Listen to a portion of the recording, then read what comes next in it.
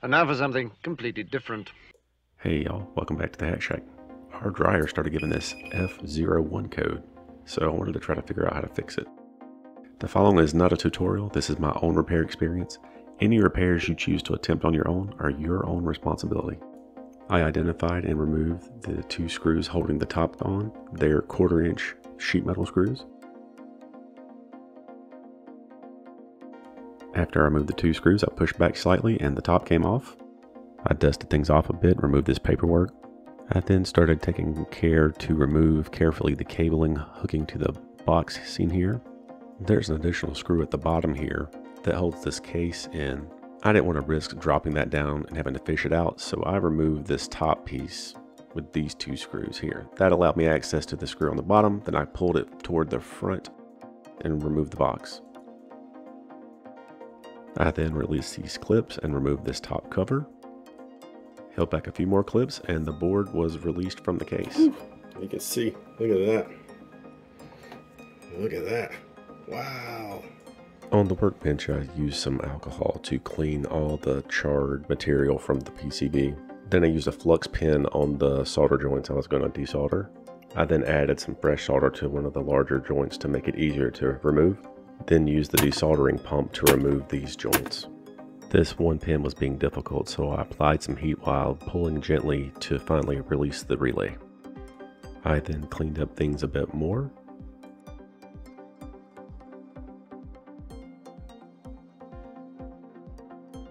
Look at how this portion of the trace was completely blown away. It was then when I suspected that the relay may be okay, so I cleaned off the scorched pin and I went ahead and scraped away some of the solder mask so I could expose some good copper to make a connection with. So I was going to try to reuse the original relay.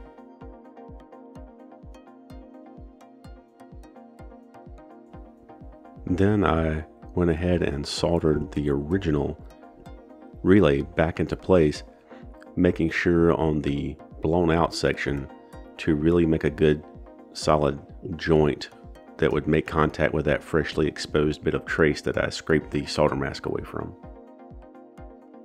At this point, I started the process of partially reassembling and connecting things up, but not fully bolting things in place so that I could test to see if this worked. Basically putting all the cables back where they were and essentially kind of putting the box in place but not having it fully installed. And at this point, I held it in place with the power applied and it looked like we were good to go.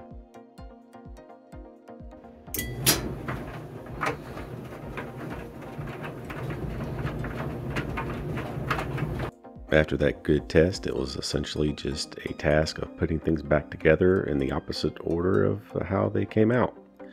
Putting all the bolts back in place, securing the box, and preparing to put the lid back on.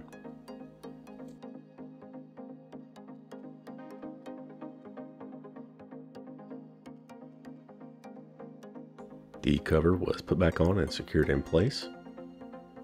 And now for the final test to make sure we had this problem licked. And it looks like we got it. We've done a few loads since then and we've had no problems so far. So in the end, I didn't actually need a new relay.